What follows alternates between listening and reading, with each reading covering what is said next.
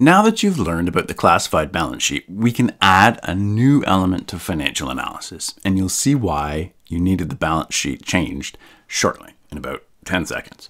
So if you want to take a quick look at this learning sequence for financial analysis, here we are.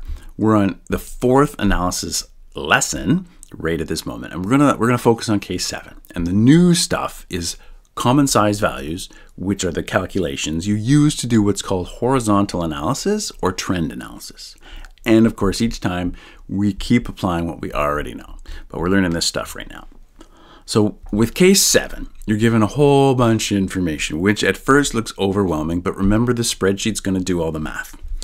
And you should immediately see why you needed to learn the classified balance sheet first, because you have now multiple years of values. The only way you're going to be able to lay this out is if your balance sheet was arranged up and down, right? Vertically.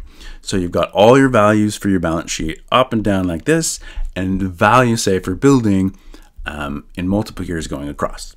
And likewise, down below, it doesn't have a title, but people who know what they're doing know that these are your income statement numbers, right? Your revenues then, and your expenses for each of the years indicated. It's customary, not necessarily required, but it's customary to put the most recent year in the first column after your labels, and then count down. Just seems to be the way it tends to happen most often, so that's what we're going to do. I personally find that confusing. I like to read left to right, the right being the most recent year, but this tends to be the most common way. Again, it doesn't matter. Down below, we're going to look at these still. So these financial ratios, and because essentially the purpose of a horizontal analysis, first let's talk about vertical, sometimes called vertical, is when you would look at what you already know how to do, a financial analysis for just this year. So in other words, you'd be looking vertically down this column and you'd come up with your financial ratios for solvency, profitability, cost control, that sort of thing. But there's something missing. And let me just highlight what's missing by saying, let's say the current ratio. Let's say you calculated the current ratio to be 2. And convention says 2 is okay. That's kind of ideal. That's, you know, a target. It's good, right? It means you can cover your current liabilities that are coming up in the next year 2 times over. You got some safety room. That's good, right? That's what you would conclude if this year is all the info you had. But what if last year the current ratio was 3 and the year before it was 4? Now that 2 doesn't look as good, right? Because now it's clear that your solvency situation is in a deteriorating trend. That's a totally different situation. It's one thing to know where you're at. It's another thing to know where you're at compared to where you've been. It gives you an idea of where you're going. And if the last 3 years have been down, down, down, it gives you a pretty strong indication that next year will be down again unless something changes, right? It's a totally different perspective. And that is what horizontal or trend analysis is all about. So how do we do this? There are 2 things you have to remember. It's all grade 9 math. This is all about comparing using what are called common size values. So over here, we're going to replicate the statements, but we're going to use common size values. And common size means converting every number to a common size so that they are all comparable. And in this part of the world, that common size value or ratio is almost always a per 100 number. So every value on a per 1 number basis, which means percent. So what you're going to do, I'll do the first one right here to show you, is there's 2 formulas. For the balance sheet, every value is divided by total assets. So in this column for 2018, every number on the balance sheet would be divided by total assets. So you would take cash and you divide, slash for divide, you would divide it by total assets.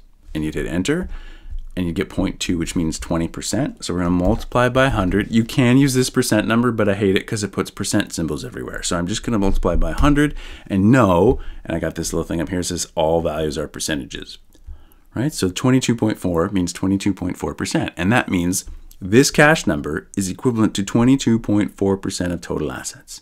And so very quickly, you're going to see that all of these values, instead of trying to gauge how big they are relative to each other, which is much harder with all of these numbers, the human mind and the human eye aren't that good at that. So hence the invention of percentages. So now every number is going to be a percent. And it'll be much easier to spot values that are changing quickly relative to total assets. So if cash is, for example, and that's important because say if cash is going up or even down, it still might actually be growing in terms of how much of a percent it is of total assets, even though the value could be going down. That's hard to spot without common size values. So how do we do this quickly? Okay, this is the 21st century. You should be spending 80% of your time on thinking and analysis and drawing conclusions and very little time on the actual calculations. So you need to know the shortcuts. So once you have this number in, there's something you should know about spreadsheets. When you copy it down, the cells this formula referred to go down as well. Notice how they're all one lower, right? This one takes this cash number, divides it by total assets. When I copied it down, this has now gone down a row, and so is this one. That's why we have this symbol. It means division by zero, right? Division by nothing, or divided by this value. That's impossible. You don't want that. But you do want this number to go down as you copy, but you always want to divide by this number. And the trick in spreadsheets to do that is to put a $sign in front of what you do not want to change. And we don't want the denominator's row to change as we copy down or across. So we put a $sign in front of row 20, right? Because it's on row 20. So now that's ready to do this with. See how easy that was? You're not going to type in that formula every time. You're going to type it in once properly. So we don't have any values on this row, right? So we can delete these zeros. You can delete that. Don't delete a real zero, but zeros where there's nothing on the row, you can delete all those. And that's how you would do it, right? For each column. So again, just to be clear, in this column, you wouldn't divide by this number. You would divide by the total assets for the year 2017, right? And so on. So the second formula is for the income statement. And this one, you divide everything by total gross revenue. So same trick again. You would take this number and you would divide it by total revenue times 100 to make it a percent, right? A nice attractive looking percent in a presentation like this.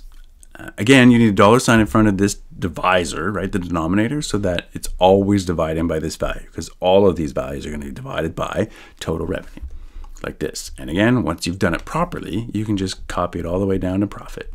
Delete the zeros you don't need, and that's all you got to do. And if you're really clever and you do it totally properly, you can do that. So give that a crack, and then we're going to talk about it, right? Check out the take-up. But remember, once you have the numbers, you're 20% done. You then have to look at all the rows and spot what's changing. Put a little dot jot about what's happening, what's good, what's bad, and why it might be happening. And then when you're done this horizontal analysis, you need to sort of synthesize everything you've seen along, don't forget these. Don't forget your financial ratios that you all know how to do now. Compare what you've seen in the individual items on the balance sheet and income statement and incorporate those into your analysis for the financial position and performance in terms of these categories: solvency, debt burden, and profitability and efficiency. So give that a crack and then check out the take-up video.